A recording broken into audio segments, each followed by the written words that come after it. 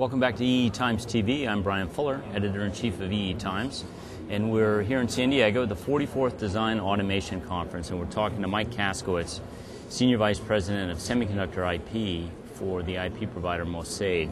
Mike. Hi, Brian. Thanks for taking the time. Tell us a little bit about what's going on at Mosaid. You came on board in August of last year, and there have been a lot of changes in the business, in the management. Absolutely. Catch us up. Okay, well basically Mosaid is the leader in the new area of high-performance configurable IP. So we have two main product families. One is our DDR2, which runs at up to 1066 megahertz in 90 nanometer, and then our DDR3 will come out in August. It's 1.6 gigahertz, which is faster because basically the DDR solutions in analog are capable of higher bandwidth than if it's a pure digital solution. We also have our PLL, which is very configurable and high performance. Now, Mosaid historically has been around for 30 years and started in memories and then did networking chips and things like that. And so we have historically we had three main businesses: a test systems business, a patent licensing business, and then our semiconductor IP business. And recent changes, what we did in February was we decided to sell our systems business to Teradyne. Mm-hmm. At the same time, we exited one of our product lines for IP, which was low power memories. And then we also acquired the patent rights to the Gear wireless LAN patents, which was a big thing. So that was our big announcements in that area. More recently, our board has decided that we really want to put a lot of our investment into the patent licensing business. So that's going to be a lot of our future investment. While we look at alternatives for the semiconductor IP business, it's doing extremely well. We're growing pretty rapidly. We grew over 100% last year. And so, we're looking at alternatives that include, divesting the business or not from Mosaid. So that's kind of where we're at right now. Right. So you have a new CEO as of this spring. That is correct. I think he said that everything's on the table as far as the future of the company. Talk a little bit about the competitive landscape in the memory IP business, because it seems everyone and his mother has some form of memory core to sell. Right. Well, basically, if you look at the current chips, they say about 90% of the chip is memory, on-chip memory, and then about 40% of the non-memory functions are outsourced IP.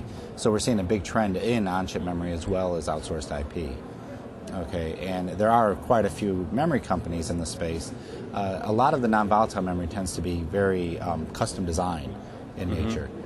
So a lot of I don't know that a lot of the providers tend to be more customized or targeted for a foundry process or things like that. So more and more, I think you're seeing memories being tightly aligned with the foundries and that. Now, from Mosaid's perspective, Mosaid owns some of the fundamental patents on embedding the memory. Right, so that's what they're licensing. They're actually not licensing the blocks themselves. They're licensing the technology rights to embedding memory. Okay, and then my group is actually doing DDR, so external memory interfaces, with high-speed DDR interface, DDR2, DDR3. Okay, so so you're trying to stay out of the pricing mud fight that must exist in the embedded memory space. Yeah, exactly. We stay out of that because we're looking on the patent licensing, and then from a DDR space, because it's analog mixed signal solution, there's a little bit more price support. A lot of the price erosion in IP for, is in the soft digital portion where there's so much competition, because the industry doesn't have a good way to necessarily assess. Yeah. And now the VSIA has done a great deal of stuff in the quality QIP in that, but we're lacking in the industry kind of third-party assessment like the Consumer Reports that actually take the metric and score the various providers. Now in analog mixed signal, you tend to have a more difficult hurdle.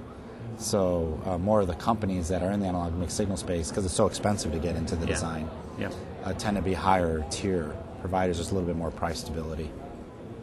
Now, you're a classic been around the block guy. You've been where you were at Motorola, you're at Mentor, you were at VSIA. Yes. You've been everywhere. So you have a unique perch from which to view the design automation industry. It seems to be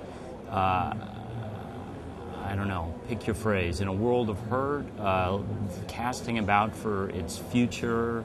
How would you describe it? Well, I think the biggest challenge for EDA is that the pie hasn't grown. Okay, so I applaud what Mentor's actually doing, where Greg has done a wonderful job getting into the automotive space and trying to add new spaces to EDA.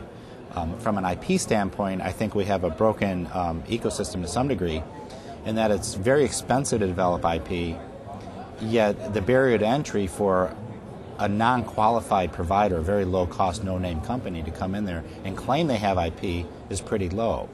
And so the valuations are being established by these low-end providers as opposed to what it truly takes to do a quality IP, reusable block of IP.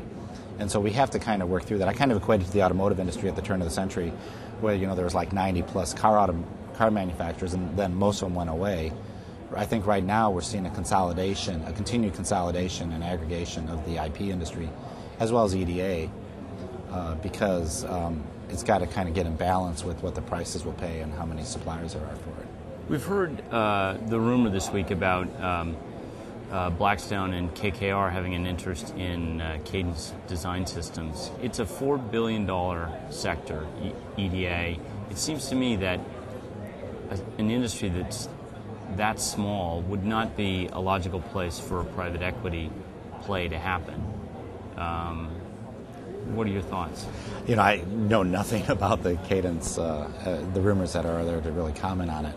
But the one thing I think that's interesting is if the pie is more smaller and contained, it's actually probably not a bad idea to go private equity, because public markets want continued performance, continued growth, things like that, and it's hard to deliver that if your overall market is kind of fixed. So it wouldn't surprise me to see some more privatization in EDA, personally, but I know nothing to comment on Cadence for. Time will tell. We've been talking with Mike Kaskowitz, Senior Vice President of Semiconductor IP for Mosaid, here at the 44th Design Automation Conference. Thanks for tuning in, and check back to our YouTube channel for more EE Times TV videos from the show floor.